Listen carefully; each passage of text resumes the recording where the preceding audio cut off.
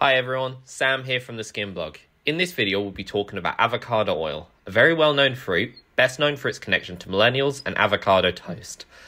Originating in Mexico and cultivated over the past 5,000 years, so as you can see millennials weren't even close to the first, although this is probably the first time avocados have been blamed for a generation not being able to afford property of their own. Cosmetically, it's known as Persea Gratissima oil. Now, avocado oil has a shelf life of around 12 months. I would very much recommend adding some additional antioxidants. Even though its fatty acid profile is incredibly stable, the antioxidant content is very low. So try some rosemary CO2 extract or some sunflower-derived tocopherol blends.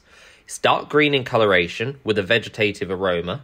It's non-comedogenic to a factor of 3, making it have a risk of clogging of your pores, though it's still relatively low risk. This will be due to the fact it has a high concentration of saturated fatty acids, combined with the primary fatty acid content of omega-9 oleic acid, which is an unsaturated fatty acid, but they kind of act similar even though then it's unsaturated.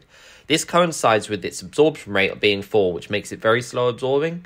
The iodine index matches the fatty acid profile though very well due to the fact it ranges between 64 and 95, making it not heat sensitive, and due to the fact that there is very minimal compounds found within avocado oil, there's not really much of an issue with heating it, so don't worry about that part.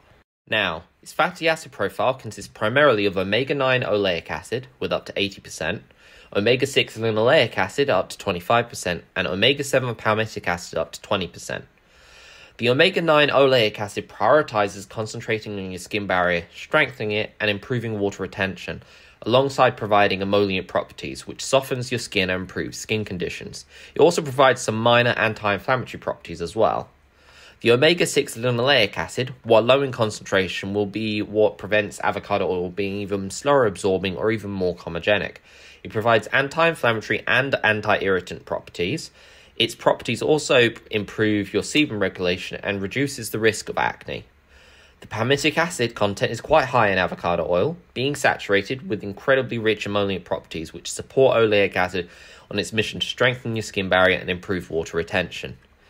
Now, there are some small concentrations of squalene, up to 1,300 milligrams per litre, which supports the small concentration of linoleic acid in providing anti-inflammatory and sebum regulating properties.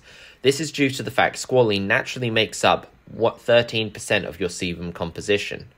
There isn't much else within avocado oil other than a minor concentration of alpha tocopherols, which are a vitamin E, only ranging up to 140 milligrams per litre, so not much. You're talking 140 out of a millionth of the molecular parts per million. 140 parts per million is the correct way of saying it.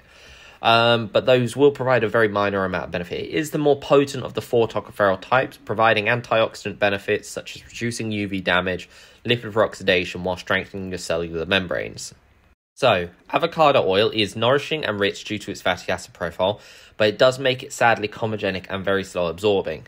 This will mean you're unlikely to use avocado oil as a base carrier oil, but it still be very good due to its intense moisturising properties within night oils, targeting mature skin type products, and even hair oils.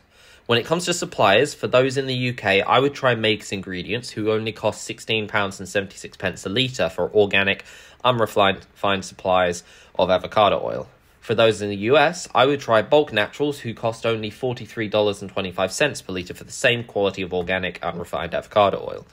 Anyway, thank you for listening. I hope you've enjoyed this video, and if you have, please subscribe and leave a comment below if there's any other topics you'd like us to cover. See you soon.